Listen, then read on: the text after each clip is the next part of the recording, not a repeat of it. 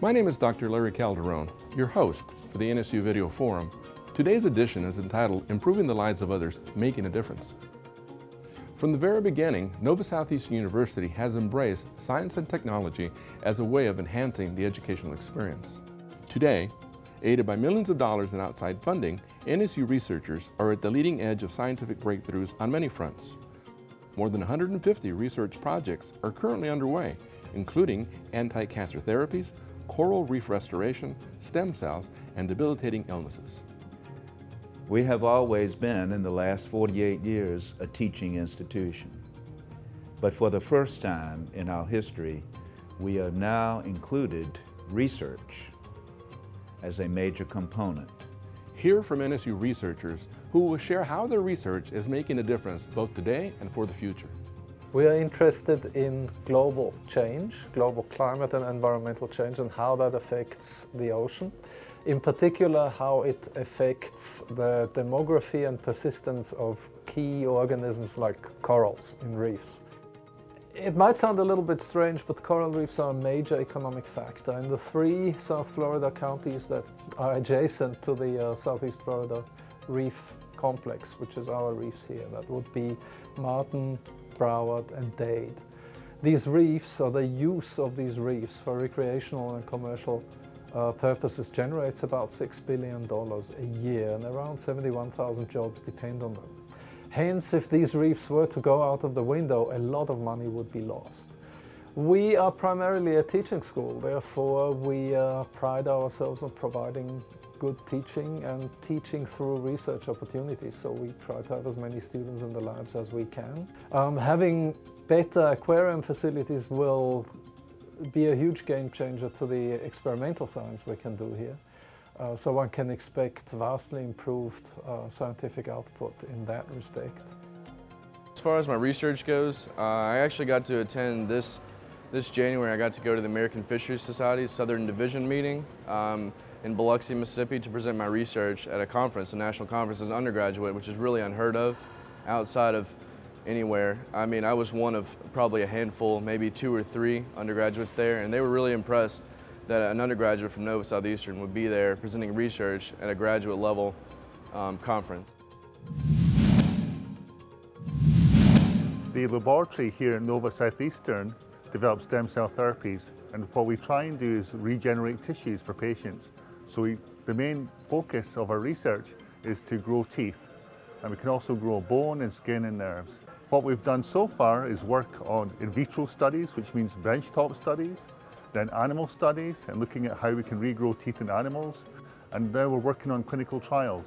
There are many places that can do stem cell research, but we have the drive, the motivation, we have a supportive administration, we have intelligent students who want to be part of the future of developing new therapies. We are at the forefront of developing these new technologies, and we have some partners such as the National Institutes of Health, the Food and Drug Administration, the American Dental Association, and of course other worldwide partners in Japan and France and Germany. And it's very exciting for the faculty, it's very exciting for me, and it's very exciting for our students. They love to be involved in new exciting therapies.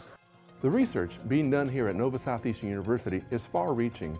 It not only affects the lives of people here in South Florida, but all over the world.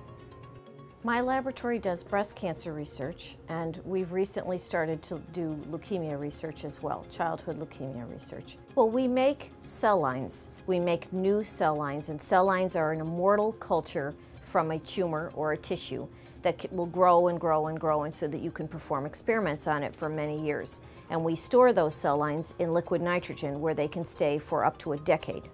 So we are providing those to other laboratories in the country, including where I came from at the University of Pittsburgh, and so that other people can study earlier stages of breast cancer than they're already studying. The cell lines that we develop are completely unique. We are the only lab that has them.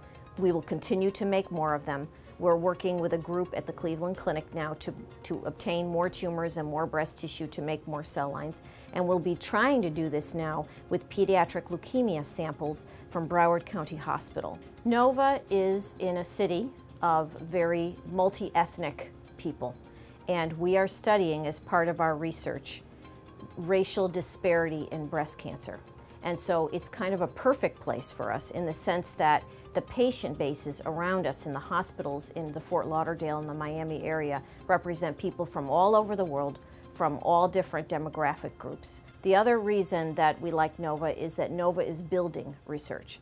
And our department now has a brand new PhD program for people that are interested in pharmacology and pharmacokinetics, drug development and drug discovery, and social and behavioral pharmacy as well.